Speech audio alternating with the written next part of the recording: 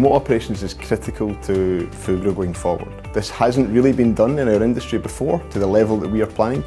We're looking for surveyors, data processors, engineers, ROV pilots, really a broad range of people.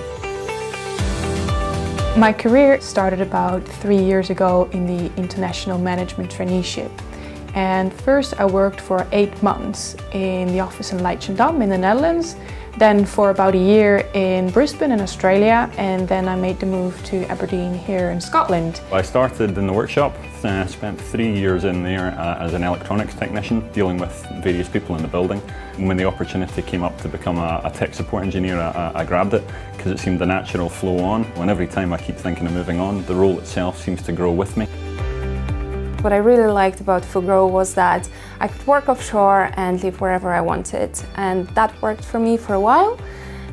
But afterwards I wanted a bit more stability, so I went to my manager. He asked, well, what do you really want to do? And I said, I wanted to be a project manager. And he said, well, why don't you apply? So I did, and that's how I ended up in my current role.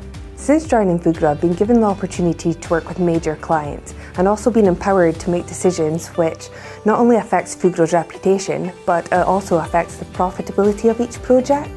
I'm now also responsible for more than 5 key clients across the region.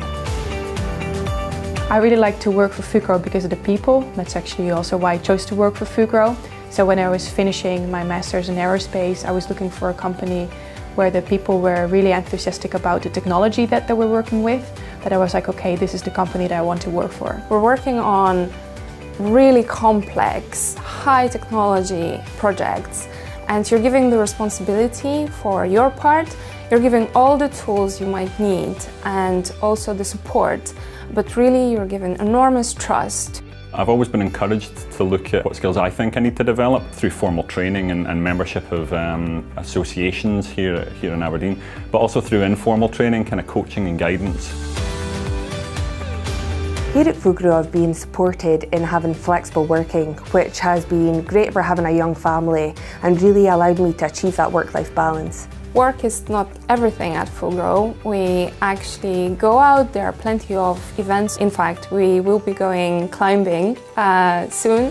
It's really a team of people you want to hang around with. For me, maintaining a good work-life balance is very important because my role is very challenging. It's very demanding to change the way we work, but I've always been able to spend time on the things I like to do in my free times, like going out in the hills, cycling, running, swimming, triathlons. So although I work a lot of hours, I'm still really enjoying and able to relax. I think working within the team in remote operations is exciting. It's at the forefront of technology. We're changing the way we operate, and it allows for some great career progression going forward.